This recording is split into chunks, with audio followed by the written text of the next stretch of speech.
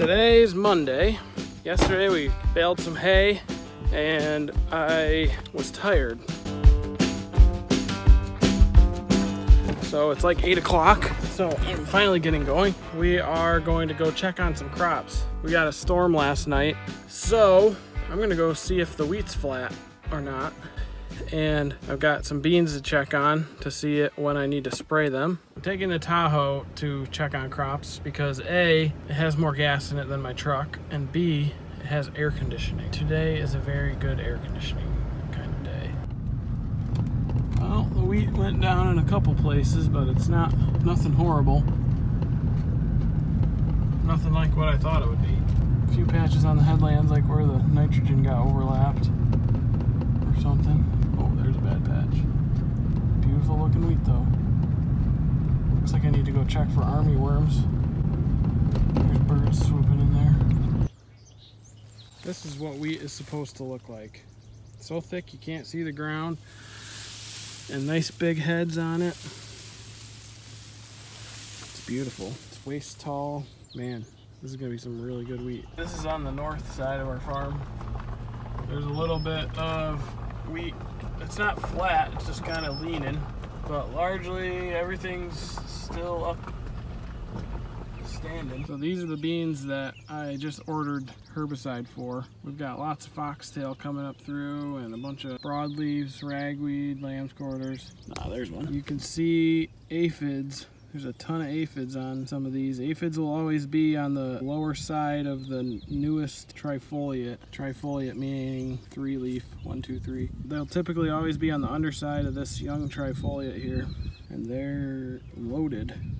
Not all the beans are loaded, but there's enough of them where these beans are young enough. I'm gonna throw some insecticide in to smoke those little aphids. They have a piercing, sucking mouth part, and they will suck juice out of the plant. So especially if it gets dry, it'll really suck yield potential out of these beans. Here's another weedy soybean field. This one was actually sprayed pre-emergent. Well, back from my scouting trip, things look pretty good still. We got a good amount of rain, that's for sure. Overall, the crops are still standing and things are looking all right.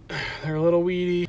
And the corn that I sprayed is looking a little sad because it's got to metabolize the weed killer. In another few days, that stuff's going to turn around and look really good. In other news, I found Nellie last night. She was at the neighbor's house, like half a mile away. Yesterday when we were baling, we left her home and she must have not liked that very much. And she jumped out of the window because she's a farm dog and she needs to be with us all the time, obviously. I don't know. That dog does some funny things sometimes. Now I'm gonna go back to the farm. Let's spray some beans. Oh. First I have to stop somewhere and grab my sprayer fill hose because somebody likes to steal it. I won't tell you who takes it, but I will tell you. I now know what I'm gonna get my brother for Christmas. Got 75 acres of spray at 10 gallons an acre, so 750 gallons of water in there. And then these are our chemicals here. I hope I have enough. Figure that out in a minute. But what we're gonna be doing is spraying for foxtail. This product here is clethodim. That's gonna take care of the grasses. This is for residual broadleaf control. This is for the aphids. That's insecticide.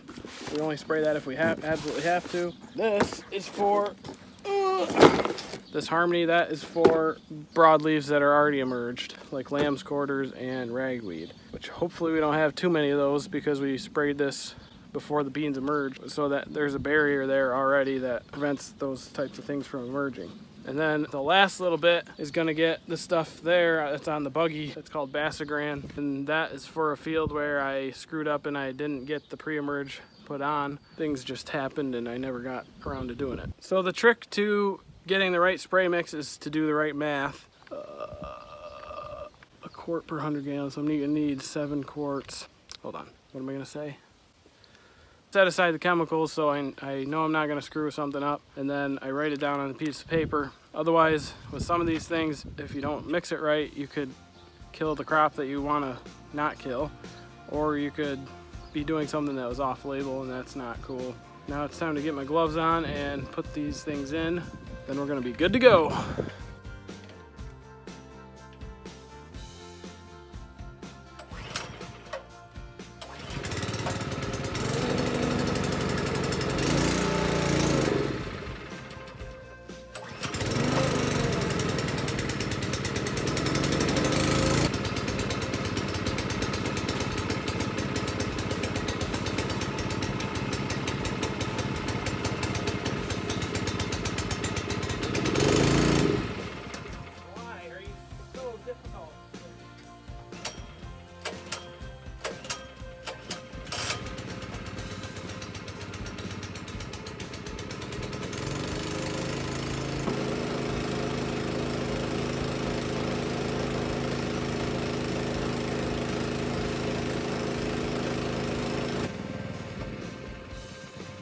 we got all the chems loaded up in.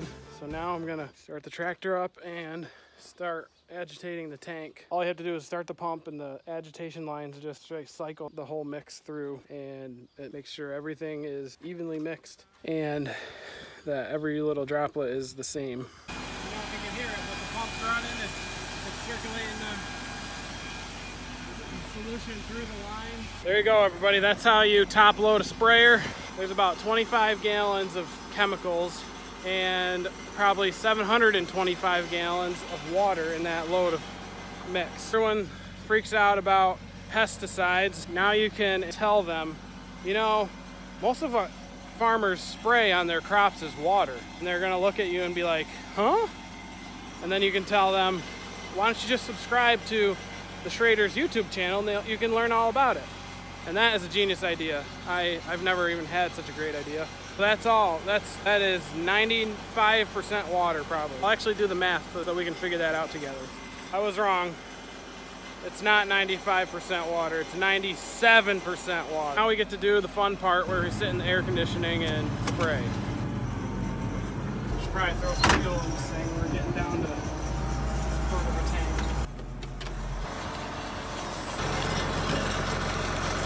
I like the magnetic holder. It's very powerful. This is my new tripod.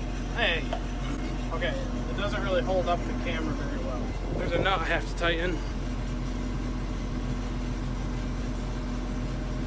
This is my lunchbox for the day. The fold. All right, so we're all working. Here we go. Yeah. My word, this tractor pulls this thing so much easier than the other tractor. Today's a bad day for GPS quality. Hopefully we can pick up some satellites here soon. All right, right there is the field we're headed to. You can kind of see how sick and puckery looking they look. And that is because of the aphids. These beans are just absolutely loaded with them. I don't know if you can see it, but they're all on the stem, all up underneath on the leaves.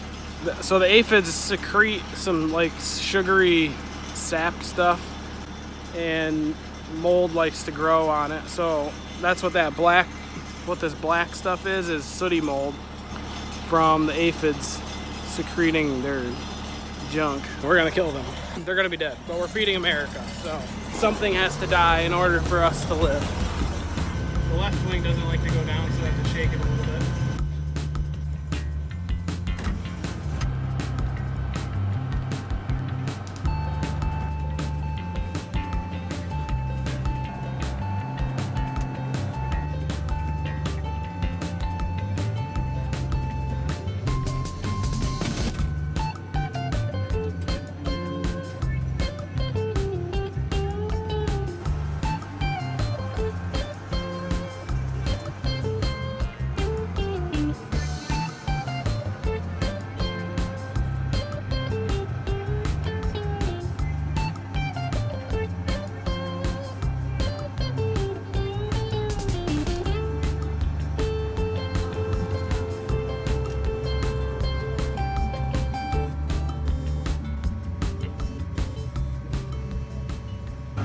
Made it to the second field.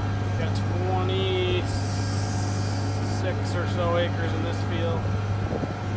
And we got a 17-acre field after that, and then an 8-acre field after that, and then we should be done. Well, I pulled out the field, the last field, and a bunch of mud on the tires that I got in the road. But I've decided that I'm gonna wait to spray the other field till tomorrow. Hope that it dries out a little bit. There we go. So I guess tomorrow we'll wrap this up, but for now I'm gonna run home and catch up with Michelle. I just wanted to say thank you for watching and thanks for helping me get this stuff sprayed, and don't forget to subscribe, and I'll see you next time.